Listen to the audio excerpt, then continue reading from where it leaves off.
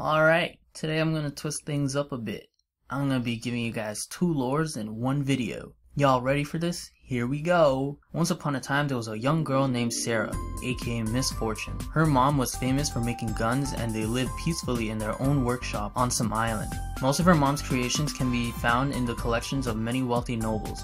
However, there were some who wanted her guns for evil. That's where Gangplank comes along. Gangplank was an up-and-coming reaver of Bilgewater. He grew rich by attacking the trade routes on the 12 seas, which gained him many enemies. For example, the Grand General of Noxus swore to see the pirate Gangplank dead as he stole the Leviathan, which was the pride of the Noxian fleet and Swain's personal warship. Gangplank took pride in all of his wanted posters and the increasing rewards for his head. This guy was crazy. Anyways, back to Sarah's island. Gangplank asked Sarah's mom to make him a pair of pistols that were super duper strong. They made a deal and a year later Gangplank came back to take the finished pistols. Gangplank didn't want to pay for the guns though, he wanted to take them by force. The twin pistols Sarah's mom had made were masterpieces, so she was all like, nah dude, they're way too good for you. Gangplank got super pissed, so he grabbed the pistols and shot her up. He was all like, if I can't have these pistols, then no one can. Ha ha ha ha ha ha. So he smashed the pistols on the ground and set the place on fire.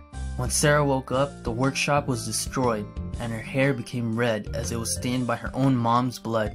Yep, that's right, Misfortune's red hair is actually blood. She took the broken pieces of the pistols and became obsessed with vengeance. She rebuilt her mom's pistols and started to prepare for the day she would be ready to kill Gangplank himself.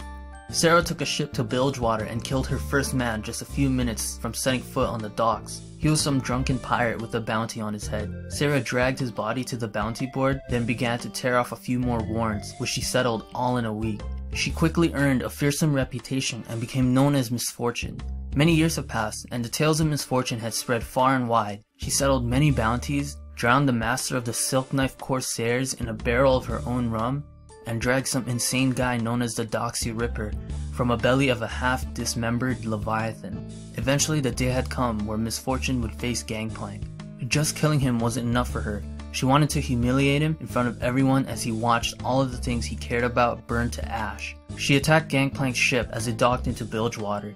Gangplank's ship exploded and became a flaming wreckage. The members of his crew were all killed. Everyone in Bilgewater watched as the self-proclaimed king of Bilgewater was overthrown. But here's the crazy part. Even though he suffered horrific injuries from the explosion, Gangplank survived. He had a bunch of fresh new scars and even got a new metal arm to replace his amputated limb. Now he's determined to rebuild his strength and to punish those who turned against him.